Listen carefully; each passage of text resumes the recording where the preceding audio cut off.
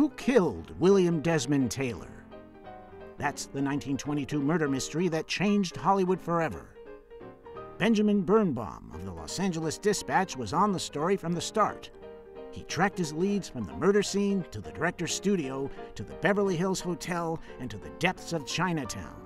From police shootouts to corruption in the district attorney's office, Ben Birnbaum was there to get the truth, to discover who in the array of high-profile suspects was the killer, and more importantly, why that person was never prosecuted. I'm Fred Fries, and I've just recorded the audio edition of Michael B. Drucksmann's provocative novel based on fact, Murder in Babylon.